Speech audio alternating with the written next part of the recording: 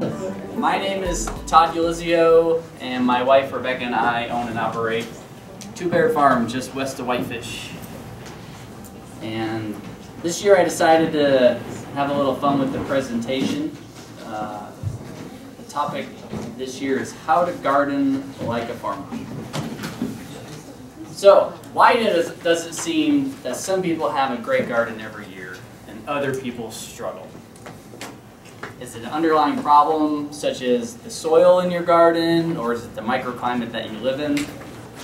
Is it a difference in the level of care and diligence that one person might put into their garden versus somebody else? Is it a gift endowed by the heavens? Yes. Is there such a thing as a green thumb? Right? Are some people just better at growing food than other people? Are good gardeners born, or are they made? I would argue that anyone can become a successful gardener, so long as you're willing to learn the basics, learn to observe and problem solve, and you're willing to work at it over the entire course of a growing season. And really, over the course of many growing seasons. But before I start, I have a disclaimer. That's actually a long disclaimer. Successful gardening is very contagious, right? It not only provides you a source of fresh, nutritious food, which is not very easy to find in our current food system, but is also a tangible, grounding, cathartic, and rewarding activity. It connects us with the land and the natural cycles, but I can't be responsible for where it leads. And I will use my own personal experience as a case in point. Right? Step one, you catch the gardening bug, right? You may be born into it, right? Your parents may garden, maybe you were raised on a farm, maybe you get to it through food. You like to cook, you're looking for quality ingredients, and it leads you to want to grow your own. Maybe you frequent farmers markets and you see all the wonderful produce and you think you want to grow some of that. Or maybe you go out and do a farm tour or go see someone else's garden and you realize, wow, I want to be a part of that. So that's step one. Step two, you go home and you rototill your entire backyard. And then you start to dabble in gardening. Step three, you learn that every open space is just waiting for a project related to gardening. Before I became a farmer, this was my house. Both of these are pictures. My backyard in Missoula, my house in Missoula. You look at the back of the garage and you think, wow, I'm going to build a greenhouse there, right? Because it's south-facing, why not, right? Step four, you have some success, right? Very dangerous when you start to have a good garden, right? You realize you like gardening more than your job. So then you quit your job and you go and get a job on a farm. Step five, you meet a cute girl who also wants to farm. And then you start a small farm. So our first farm up in Eureka was 10 Lakes Farm, and literally it was no bigger than the size of a garden. Step six, work really hard, have some success, and make your farm bigger. This is that same farm 5 years later. Step seven, repeat step six. Work hard, have some success, make your garden bigger. This is us now, 10 years later, right? Voila, that's your garden. So, that was all my disclaimer. Just be careful with what I'm about to tell you. Throughout our farm journey, we have been approached by many frustrated gardeners, right? Endless topics. My goal today is to share with you some of the important techniques that we use as farmers that you could use to improve your garden. And it's by no means a comprehensive discussion, but some simple advice based on our experience. And so let's start with what I would call the big three, right? For many folks, gardening consists of 1 month of crazed, hectic excitement in the spring, followed by 3 months of garden neglect, right? And I know the river was calling, and it was a beautiful day in Glacier. I get it. Issue number two, In your excitement as gardeners, you plant all of your crops all at once, right? It's one big push, regardless of what the plant needs to grow or how cold tolerant it might be. Issue 3, similarly, in your excitement, you plant all your crops all at once, not thinking that that means they're all going to be ready all at once. So if you're growing storage carrots, not a big deal. They're just going to go into the garage and you can eat them over a period of months. But what about the head lettuce you planted, right? What are you going to do with 24 heads of lettuce when they're all ready on the same day? So, to answer issue 1, right, that crazy excitement followed by 3 months of neglect, it brings up an old Zen proverb. You should sit in meditation for 20 minutes every day, unless you're too busy. Then you should sit for an hour.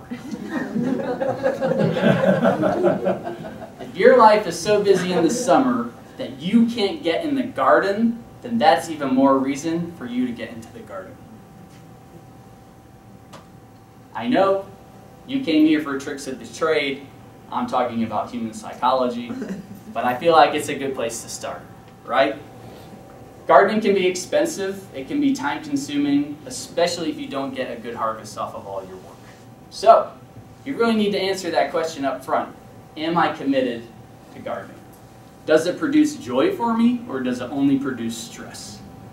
Would you be better off using that money to shop at a farmer's market or to buy a CSA? Did you have a question? Oh, no. Okay. So that's a question to ask. Hopefully, I hope you decide to garden, but I should bring that up. If you do decide that you're committed to gardening, 1, you need to be realistic about how much time you have and how much food you need, and then scale your garden appropriately, right? The second step is figure out ways to work smarter, not harder, right? Identify the most time-consuming tasks that you face in your own unique garden. Weeding, irrigation, planting, harvest, right? And then try to maximize your efficiency in those areas that you could consider bottlenecks. Issue 2. In your excitement as gardeners, you plant all your crops at once, and you don't pay attention to what each individual crop needs. A potential solution to that. 1 is educate yourself or ask a farmer when to plant different crops. Seed catalogs are a wealth of information on this topic, and there's also a great book out there, The Gardener's A to Z Guide to Grow. But I'm going to go back to the seed catalog issue for 1 second. This is a clip for on the cauliflower page of the High Mowing Seeds catalog for this year, right? Below this is all the different seeds you can buy, but there's this great info right up there that tells you a lot about every crop. This one tells you about how many days to maturity from the time that you transplant it. If you direct seed it, how long before you plant it out should you seed it? Can it withstand a light frost? Is it cold hardy? Lots of good information in there, right? So read your seed catalogs. Another thing here that I noticed is, please see planting chart on page 111. So I went to page 111, and wow, that's a lot of information right there. I don't know if you can read it all, but for every crop, it lays out how far apart should I space it, how deep should I plant the seed, how far apart should my rows be, am I better off seeding it into the soil, which is called direct seeding, or should I transplant it out from starts? What soil temperature does it do best in? When should I start my transplant? In the greenhouse or in your house before I put it out into the field? And when do I plant it out? And that's the key one, right? Is it after the last frost? Is it as soon as the soil can be worked? After the last hard frost? Lots of different options. You'll notice all at the same time is not on that list. So, second potential solution. When you're planting your garden, separate all your crops into 2 different categories. Those that are frost sensitive and those that are frost tolerant, because you're going to handle those different. Third, understand what the frost patterns are in your neighborhood, right? Your microclimate. Remember, the average last frost date in the Flathead is June 10th, right? While frost-tolerant plants can withstand a freeze if you plant out before that, frost-sensitive plants cannot. And every year, I have gardeners come to me and brag that it's April and they've already gotten their tomatoes in the ground, right? And then in May, those same people come back and they lament that all their tomatoes died and that they froze, right? Greenhouses love these people because they have to buy tomatoes 3 times in a season. Really good for sales. If you want an early start with your garden, that's fine, but just understand that you need to protect those plants, otherwise you risk losing them all. And the easiest way to protect plants is by using what's called season extension. So, one thing you may not think of as a season extension idea, but it is to plant your crops in an indoor environment to start them, right? Seed them in the flats, and then only move them outside once the conditions outside are favorable.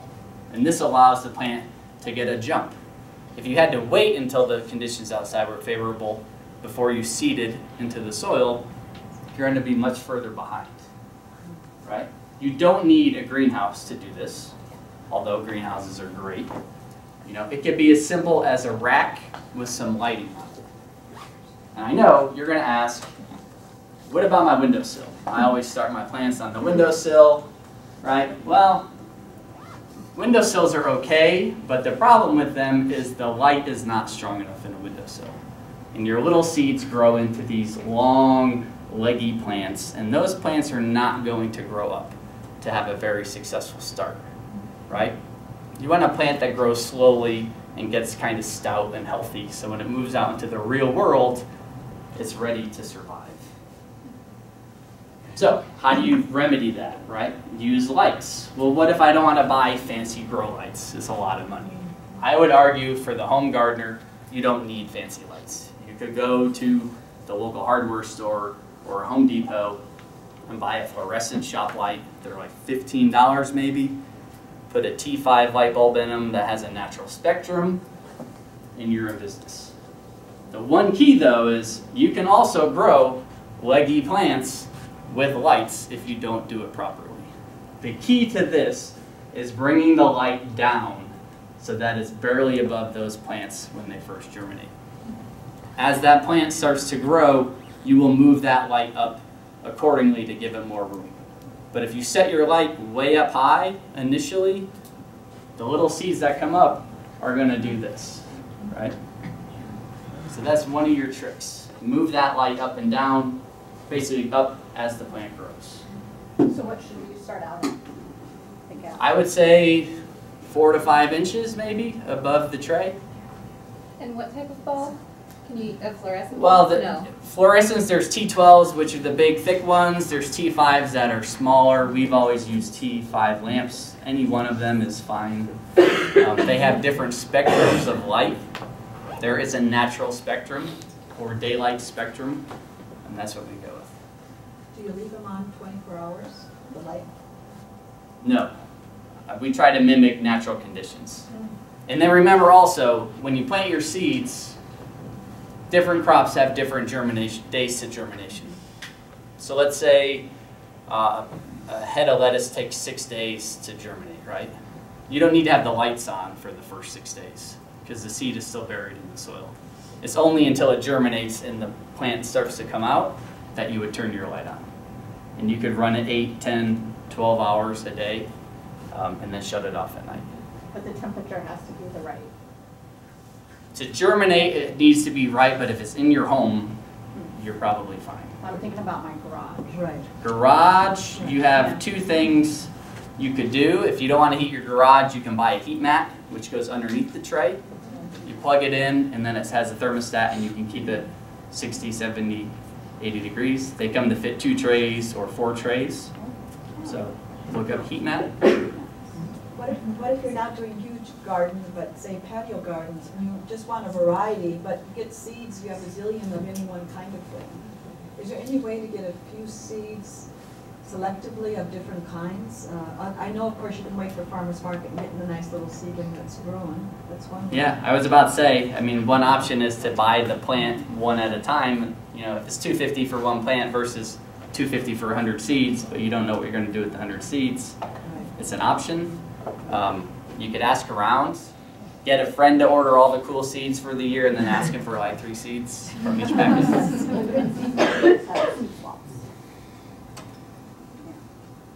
Another thing to consider if you're going to do transplants is that you have to pay attention to the roots.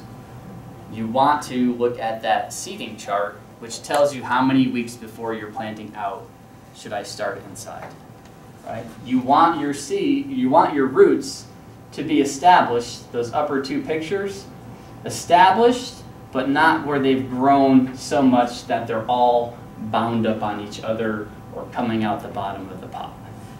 And the reason for that is when you transplant those upper 2 into the soil outside, the roots can just keep growing and enter the soil, and you don't have much transplant shock, right? They get off to a good start.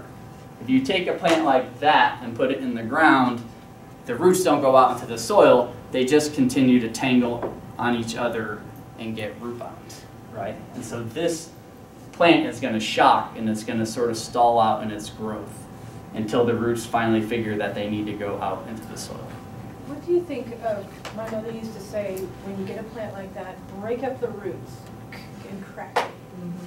What are your thoughts? Some plants you can get away with that, but a lot of plants are sensitive to that root disturbance. Cucumbers and squash, for instance, if you do that and watch it, within 10 minutes that plant is wilting and drooped over. So some plants are sensitive, others are not. I would say you could, if you have this, then yeah, maybe kind of finesse it a little bit to do it, but a better best practice would be to try to get roots that look like that.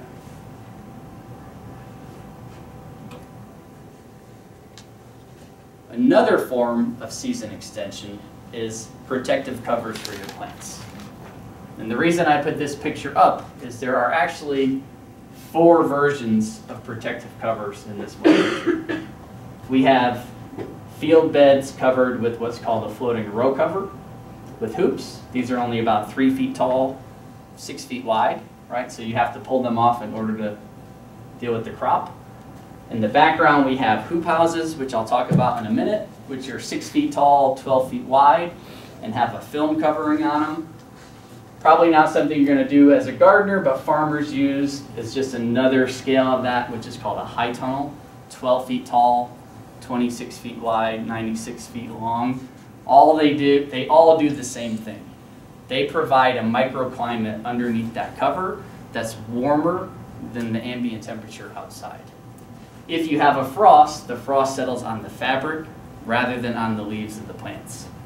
So, this is the single most, oh, here's another picture. So this is 10 Lakes Farm, same thing, right? In that field you can see row cover on some crops, hoop houses on other crops, high tunnels on the background, right?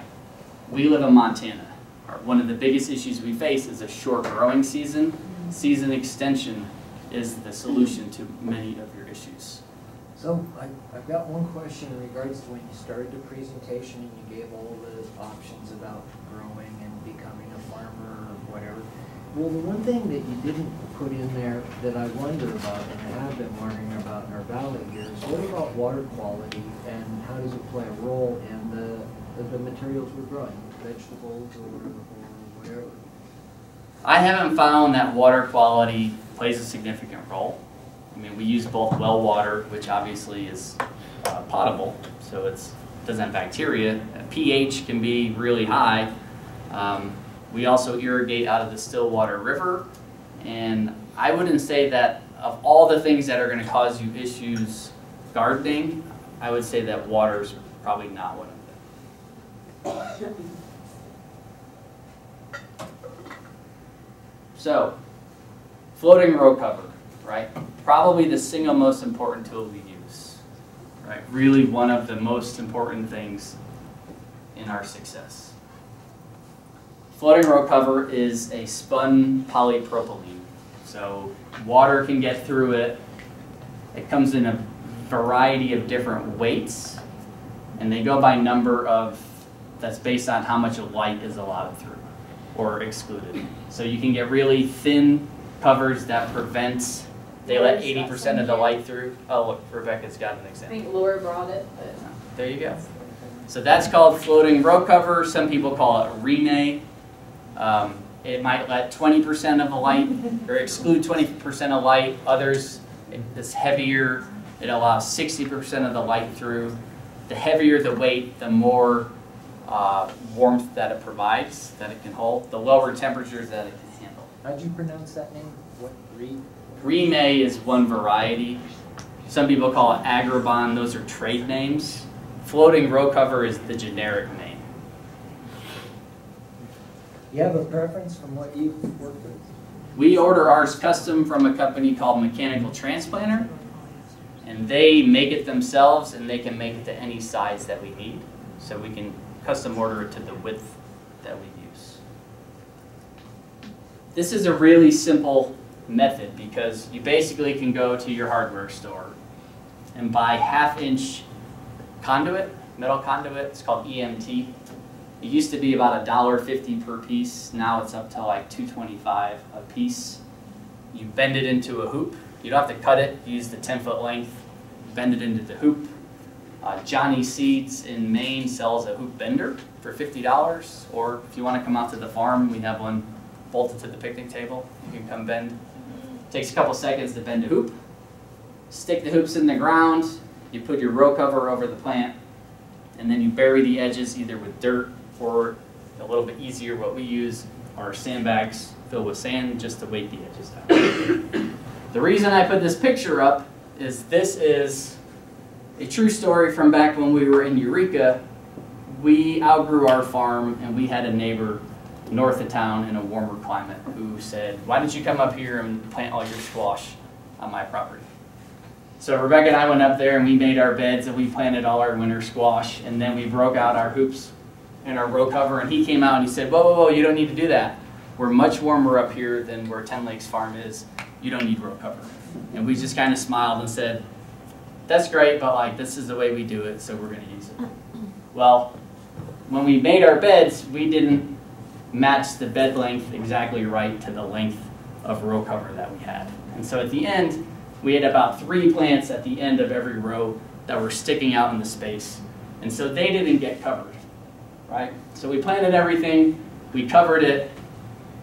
Our friend Bill watered it for a couple weeks. About 3 weeks later, we went back up to check on our squash, and Bill came out into the field with us. And he wanted to see what the progress was. And when we flipped that cover open, he saw that that's what the plant looked like inside the row cover. And that's what the plant looked like outside in the real world, right? They started as the same size. They were planted on the same day, right? They were equivalent, right? That benefited from just having warmer air held under that cover for a big portion of the day and not getting cold at night. And that's a frost-sensitive plant. So were it to have frosted sometime in that 3 weeks, this would have had a better chance of surviving with the cover, whereas that would have certainly have died. So would you say to use those like May and June? Well, May and June, it depends where you are in the valley, July sometimes, and then the fall frost might come in August or September, so they're good to have around. The other huge benefit of row cover is that it also excludes insects, right? So you're getting double duty here, right? Some covers we keep on for longer in the summer, not due to the risk of frost, but because we have bug issues that we're trying to deal with. And in an organic system where we can't use pesticides, floating row cover is one of your best practices. I guess I missed it, but it'll let the, if you keep them on, it'll let the light in enough for the plant to grow? Yep. Yeah, okay. Yep. So these covers came on and sat for 3 weeks. They never got pulled off. You didn't have to pull them off during the day, you just left them on. The only time that could become an issue is if it is July, the temperature's 90 degrees, it can get too hot underneath them. But in May and June, it typically isn't an issue. So like when you're trying to grow greens in July, August, a shade cover, it must be different material then? Yep. So this is letting light through and keeping it warmer. Shade cloth is much more open fabric. It is absorbing the light and the heat and keeping it cooler underneath, right? Because lettuce doesn't want the hot temperatures. So two different products. And what would you recommend for shade cover, unless that's later? I don't talk about shade cover, but it's just shade fabric. I don't know any of the names, but you can, same thing, you can buy it on different weights of how much light it lets through. Whether it's 50% or 30%. We typically don't use much shade fabric because where we're at is a cold enough climate.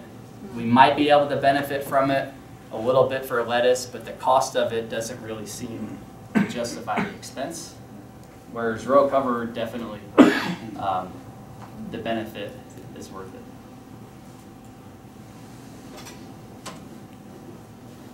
So, same concept as floating row cover, but the next scale up would be a hoop house, right? Hoop houses are a very cost-effective and easy-to-build structure, right? You basically go to the hardware store again. You buy pieces of 1.5-inch PVC pipe, which comes in a 20-foot piece, right? You cut some rebar, 4-foot pieces. You pound it 2 feet into the ground so that 2 feet is sticking up. You space it 4 feet apart down each side. I find I'm 6 feet tall. I don't want to have to stoop when I'm going underneath the hoop house, so that equates out to about 12 feet wide for the structure. So you're pounding a row of remed 12 feet apart, 2 rows 12 feet apart, 4 feet between each stick. You take that pipe, you basically just slip it over each end, and then in order to solidify it, you make some purlins out of more pipe and you just electrical tape it in place. Really easy.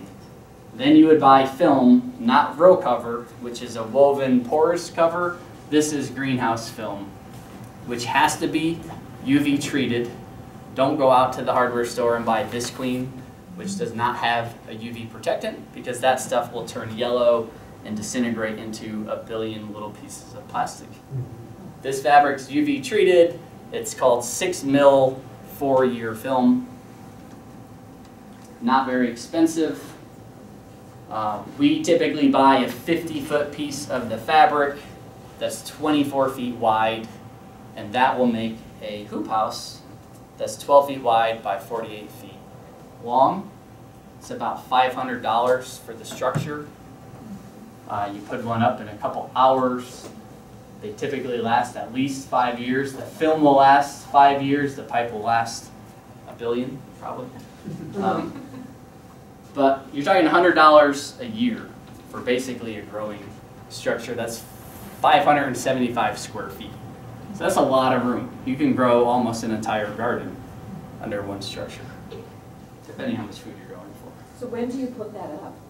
Is that We put that up as soon as we can get in the ground and it's not muddy, right? And then if it snows again later on, it's protected. It helps the soil dry out faster, so it doesn't hurt to have it up as soon as you can. And how late do you leave it up? We take it down last thing in the season after the crop is dead, but we don't use these anymore, but we use them for 10 years.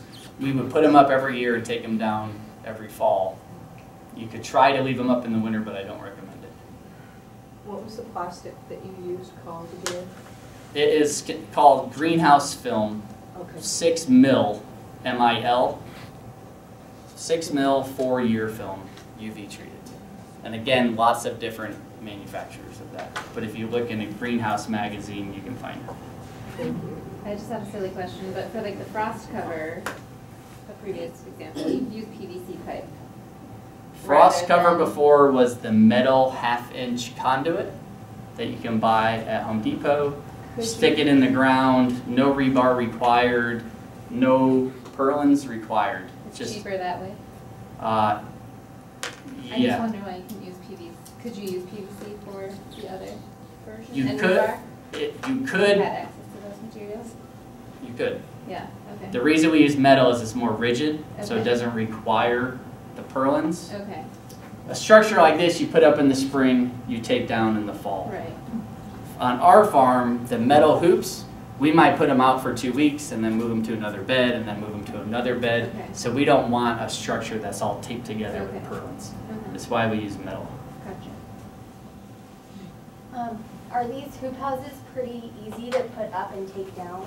Yeah, the biggest issue with this, the way we do it, is that along the edges, right, we dig, the reason we have a 20-foot long piece of pipe that's bent, right?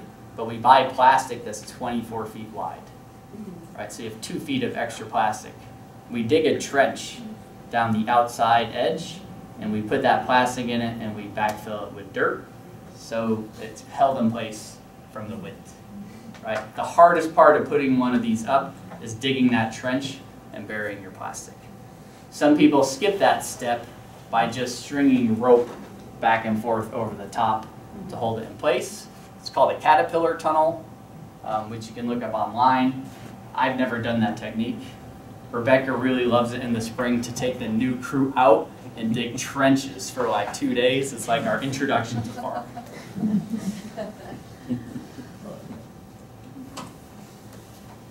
Issue 3, planting all of your crop all at once, which means it's all ready all at once, right? You look at that and you go, wow, I wish my garden looked like that. Like, that's something to be proud of. Look at all that head lettuce. Until you realize you're one guy and all that stuff is ready right now. Like, what are you gonna do with all that stuff? You know, 3/4 of that is gonna bolt or go bad before you can get to it, right? Now this isn't as good for your ego, but this is a much more practical way to plant, right? The solution to this problem is called plant successions. You're not planting all at once. You're planting multiple times throughout the season. On our farm, we're planting every week of the season, right? Different crops, different stages. In this example, at the top, you have seeds that are just germinating. Next row down is probably seeds that were planted a week earlier, which are like putting on their true leaves. Then a week earlier there was a row seeded and that's starting to bulk up and that's bulking up. And this row, which was probably planted 5 weeks earlier, you're eating this right now, right? So you have this staggered harvest. Same exact amount of space. This you have about a week to eat all that and then it's done. Here you're going to be eating off of this for months, right? Now, you don't have to just plant one row. Just think about how much food you want in a week, right? Maybe you're doing 5 rows per planting a week apart, right? How much food do you want? You're not limited to 1 row, is my point. Planting successions is something farmers do all the time, but gardeners that I've bumped into, it's not a concept that they typically think about, right? Yes, it means you can't just plant your garden all at once and you're going to have it on your calendar to plant every once in a while, but I think it's worth it.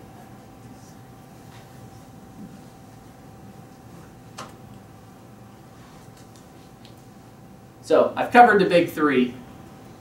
One other issue I thought of was, you know, hey, when I plant my seeds in the garden, they don't germinate. Nothing comes up, right? We hear that a lot. Well, there's a lot of reasons that could be. One is the seed is old or it's low quality, so the germination rate is low. For every 1 seed you put in the ground, or every 10 seeds you put in the ground, maybe only 3 germinate.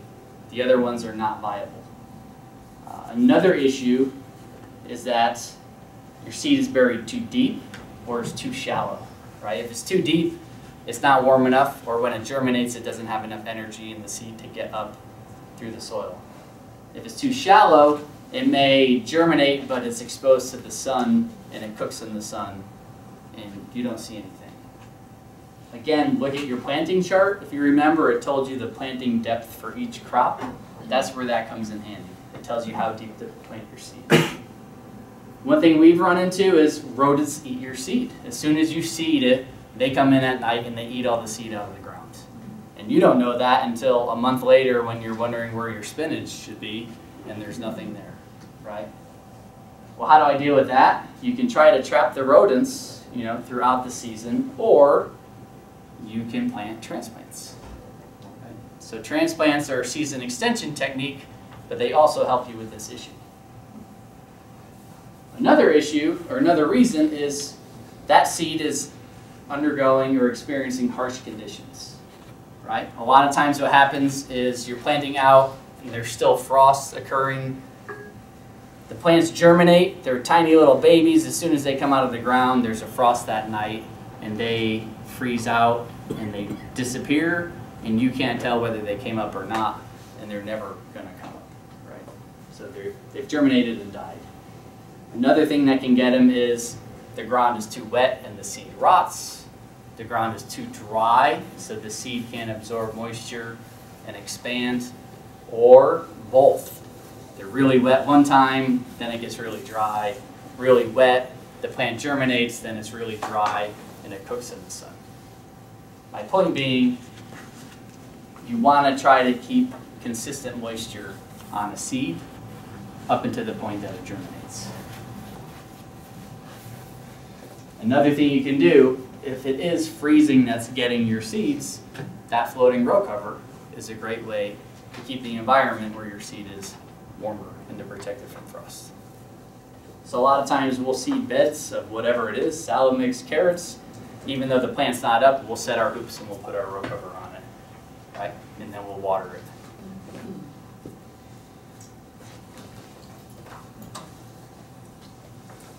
Another issue.